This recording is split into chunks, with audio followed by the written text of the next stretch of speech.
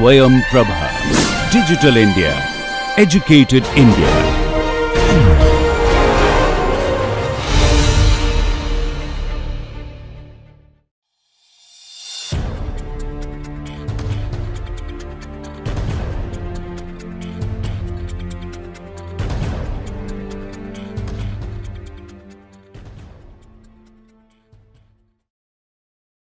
Good morning. We will be continuing our discussion on traditions in world cinema, and today's topic is Italian Neo-Realism. So, we have been, we know that there are other traditions in world cinema such as the French New Wave, we have been talking about the German Expressionism and the British New Wave, several others.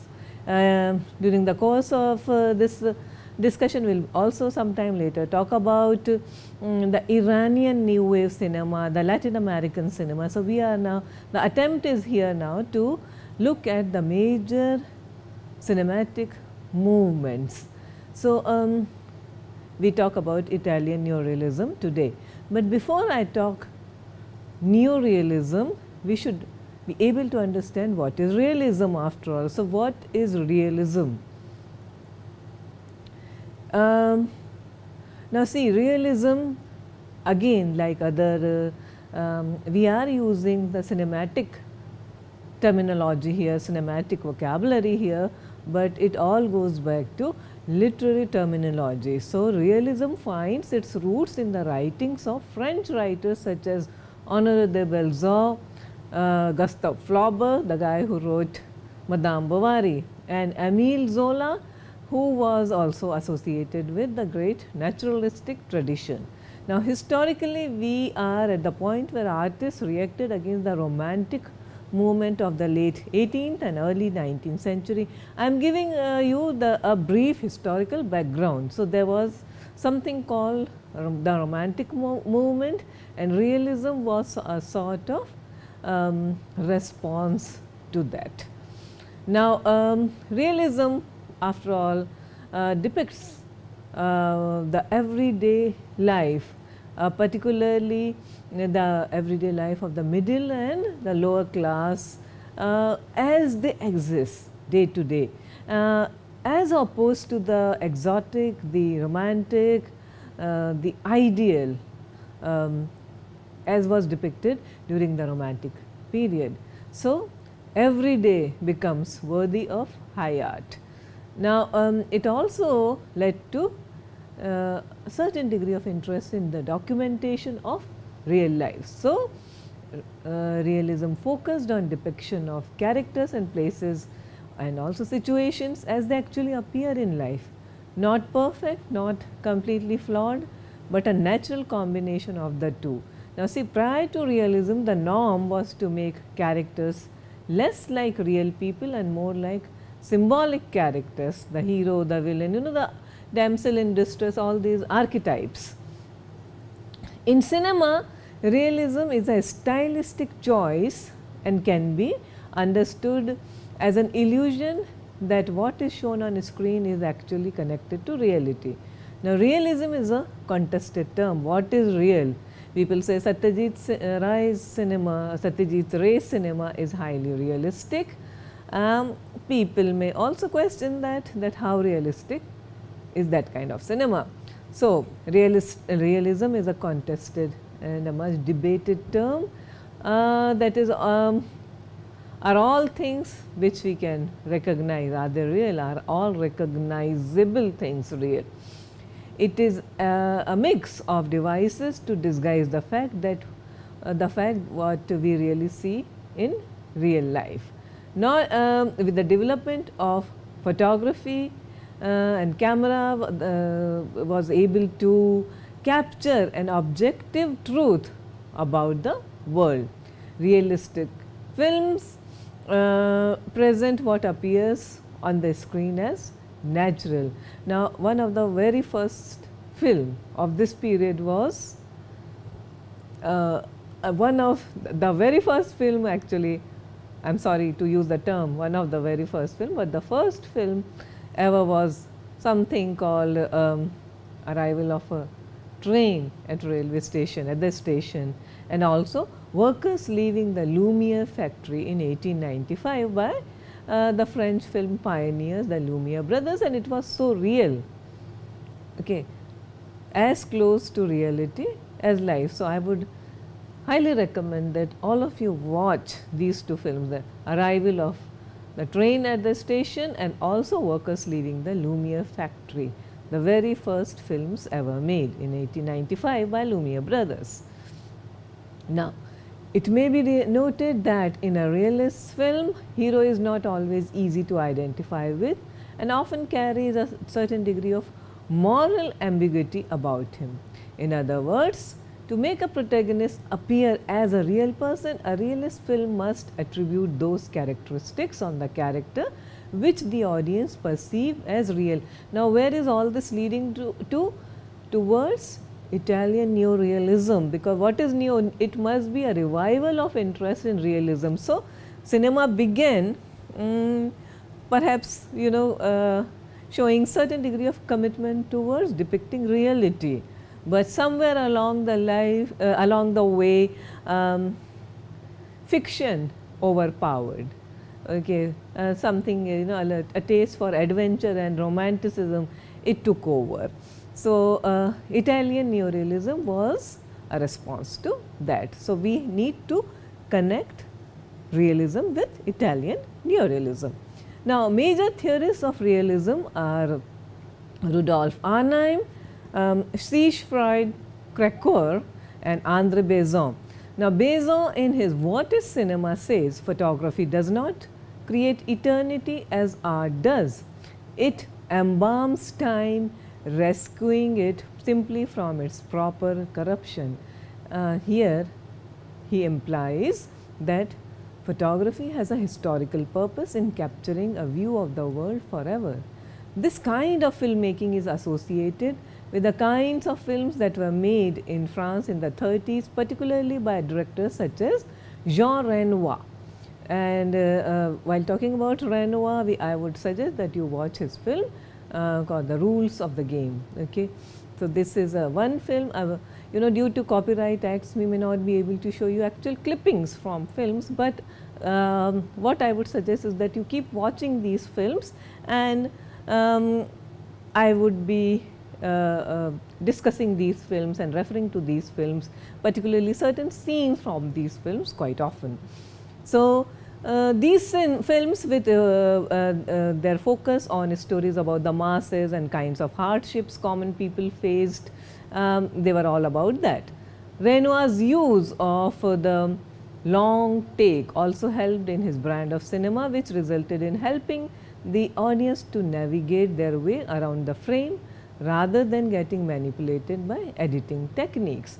Now, very close, I am making a jump now from the early kind of realistic cinema and something more recent, something more. So, 1895 we had one revolution called the invention of cinema and the first ever film, and then in 100 years from then we were in 1995 where people like Lars von Trier established something called the Dogme movement. So, Dogme movement, Dogme 95 as it is called, it was established in 95 in Denmark by Lars von Trier and Thomas Winterberg. It sets out the aims in a manifesto which is referred to as a vow of chastity. Dogme focused on form and not on form and content. The idea is to tell stories in bare and basic form and expose the artificial nature of filmic storytelling. With respect to content, most Dogme films deal with the bleaker aspects of life. Some of the Dogme principles are shooting on location and using no props. Sound must not be produced, it should be as true to life as possible. Camera must be handheld, and you may recall that these are the features of the French New Wave also. They also talked about using or shooting films in color with no special lights, and also avoid using optical work and filters. They shunned melodrama and also shunned spatial temporal alienation. The idea is that film should be about here and now. Genres are unacceptable to the to the principles of dogma, and format should be 35 mm, and most interestingly, the director must not be credited. You can relate this to the theory of authorism. Now, there is another concept called cinema verite, which is literally truthful cinema. Cinema verite films are usually shot with light, easily portable, inexpensive equipment, handheld cameras on actual locations with real people and not professional actors, and on a relatively small budget. The films are usually shot without a script and assembled later in editing. So, these are the principles. This is how cinema verite is generally understood, and there is a film called Cinema Verite 2011. I would suggest that you please watch it. While talking about realism, there is also a concept of social realism, especially Soviet social realism, which is at the center of social realist cinema, and it fully recognizes the ideological potential of cinema. For example, the works of Russian filmmaker Sergei Eisenstein, and these works are the most important films in this category. However, this kind of cinema with strong ideological overtones has been embraced in other countries also. For example, our own brand of social realist cinema, for example, I would say, Saeed Mirza's Albert Pinto Ko Gussa Kyun Aata Hai. It was a 1981 film starring Nasiruddin Shah and Shabana Azmi. So, it comes quite close to social realism, and several other films of the so-called parallel cinema movement in India. There is another film called Manthan, a Shyam Benegal movie. Okay, that also I would recommend, if you are not already familiar with that, you please watch it as an exemplar of social realistic cinema. We have another brand of realism, kitchen sink realism, which is a part of British New Wave cinema. It is particularly related to the literary movement of the 50s in Britain. An important characteristic is plots based on youth, the young people using their dialect, their attitudes, their angst, their anxieties. The idea was to explore social and political issues through a new kind of cinema, and some of the great films of this period, most of them are based on works of literature, theatre and novels. So, Look Back in Anger, Saturday Night and Sunday Morning, A Taste of Honey, etc. Now, from here we move on to our discussion of Italian Neo-Realism. So, a brief background of Italian cinema. In 1905, the first Italian studios were established. They were owned by two of the largest production companies, Cines and Italia, both of which made successful period films, costume dramas, some of which were The Last Day of Pompeii, The Fall of Troy and Cabiria. Now, Cabiria is a story of a slave girl which took 6 months to shoot the film, in studios and also partly and partially on location. It contains technical innovations such as dolly and crane shots, and its success in America inspired people such as D.W. Griffith and Cecil DeMille to launch big budget productions. The First World War and competition from the US film industry put an end to the large scale Italian productions. Ironically, it was the fascist regime under Mussolini that revived Italian cinema. Mussolini, unlike Hitler or Stalin, did not aim at total control over the content or style of the Italian commercial cinema. For propaganda reasons, Mussolini preferred documentary films and newsreels produced by an agency called LUCE.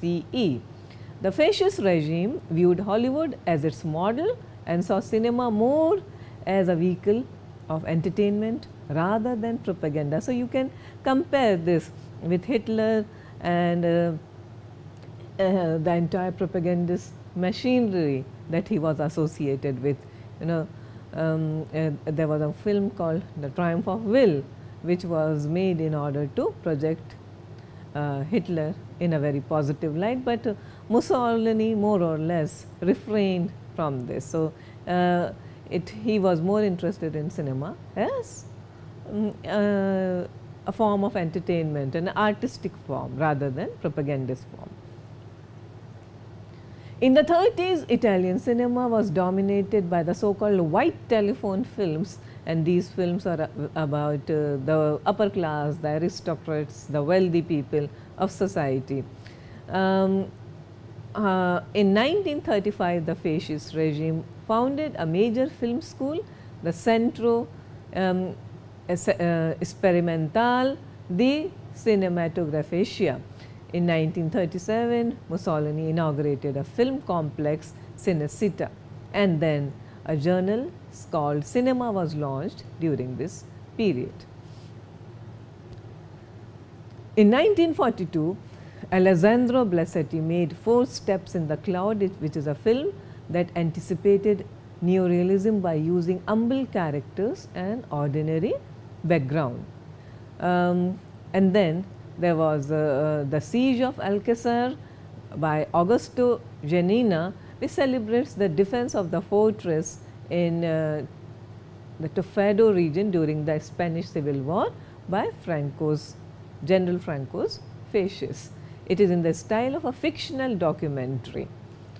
The fictional documentary style generally meant adding a love story to adventure or war stories, and this kind of hybrid plot became a typical part of post-war neo-realist cinema. The most significant documentaries shot from the Italian armed forces were Men on the Bottom by Francesco de Robertis and many fictional documentaries by the great Roberto Rossellini. Now, one of the key names of this period is Leo Longanesi. Now, Leo Longanesi was a journalist and a staunch supporter of Mussolini. He gave the motto, "Mussolini is always right," and he advocated extremely simple, realistic films without elaborate sets. With the fall of Mussolini and the end of the war, international audiences were suddenly introduced to Italian films, especially the works of Rossellini, Da Sica and Visconti. Italian directors by this period combined the desire for cinematic realism with social, political or economic themes that would not have worked under the fascist regime. Now, neo-realism cinema generally refers to the films of working class people and it often depicts their abysmal poverty. The peak period was the 40s and the 50s. This movement tapped into a particular transition in Italian life and became a vehicle for filmmakers interested in vivid description of history and society. The underlying message is that in a just society, their wealth and means of wealth would be more evenly distributed. Often these films would be based on true incidents and they often use newsreel footage. They were shot on actual locations and used non-professional actors. The plot and the characters were used as a vehicle for ideas, and there was an emphasis on source sounds and avoidance of heavy musical scores. In the late 1940s, neo-realism's influence spread to Hollywood. People started using actual locations and city was used as an important character, and long takes were used to bring about a touch of reality. Again, think of our own Satyajit Ray and his brand of cinema, and also directors in Germany, Spain and Eastern Europe too were influenced by the Italian neo-realist movement. The first Italian Neo-Realist film was Obsessio, directed by Luchino Visconti. It was based on American pulp writer James M. Kent's The Postman Always Rings Twice. Again, some major Italian Neo-Realists were Roberto Rossellini. He was named the father of modern film by Cahiers du Cinema, the influential French film journal.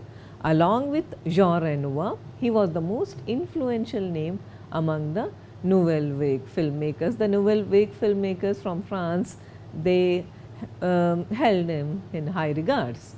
Rossellini's first three films are The White Ship, A Pilot Returns and The Man with the Cross. However, it was with Open City Rome that he broke into this movement called Italian Neo-Realism and came to be associated with this movement. The film weaves together a variety of stories of Romans during the occupation of Italy by the German forces. It is shot on locations with non-professional actors using long white takes. Rossellini's next film, Paisa, contains 6 vignettes from the liberation of Italy, a chronicle of 1943 to 1946, and it was followed by Germany Year Zero, which is a devastating tale of defeat and solitude. And in one of the series, in one of the scenes, a recording of a Hitler speech echoes over the devastated landscape. Together, these films provide us with great commentary on the then contemporary social issues at a time of political movements of global importance. Rossellini famously said, "I am not a pessimist. To perceive evil where it exists is, in my opinion, a form of optimism." After a spate of Neo-Realist films, he made several films with Ingrid Bergman, the Hollywood actress whom he later married, and also made several documentaries on and about Italy during this phase. Another important filmmaker of this period is Vittorio De Sica, who grew up in a lower middle class district of Naples and joined the stage.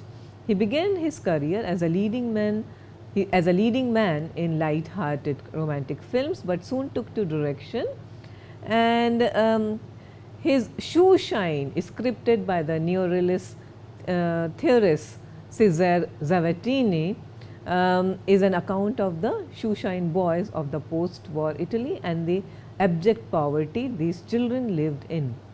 The Bicycle Thief is commonly regarded as the film that heralded Italian Neo-Realism in a real big way, in a major way. I would recommend that you watch A Bicycle Thief, and perhaps we would discuss that as part of our course on film appreciation, which is the film is a characteristic of the Italian Neo-Realism with its use of non-professional actors and shooting on actual Roman locations. Its influence can be felt on Satyajit Ray's Pather Panchali and films as recent as Children of Heaven 1999 from Iran. Other Italian masters include Federico Fellini, whose early work reflects a preoccupation with human weakness and also an interest in illusion and loneliness. In La Strada, which is a 1954 film and it won him international recognition, Fellini unfolds a tale of travelling circus, a recurring motif, a recurring milieu in his works. La Dolce Vita is an eloquent statement on life and its excesses and the role of so-called paparazzi in the modern times.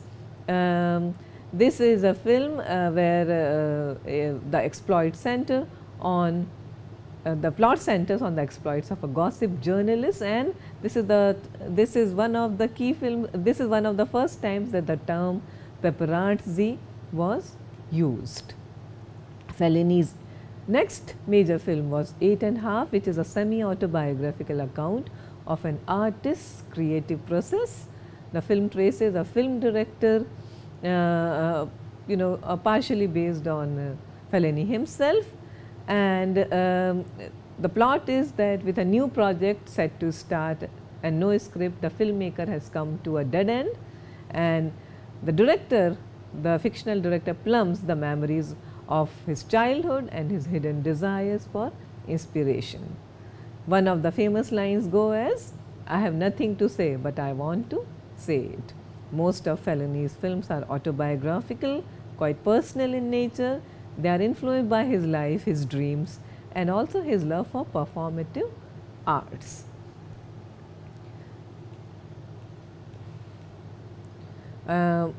And then we move on to another influential filmmaker, Michelangelo Antonioni. Antonioni began his professional life as a critic and was fired by Mussolini's regime for his leftist views.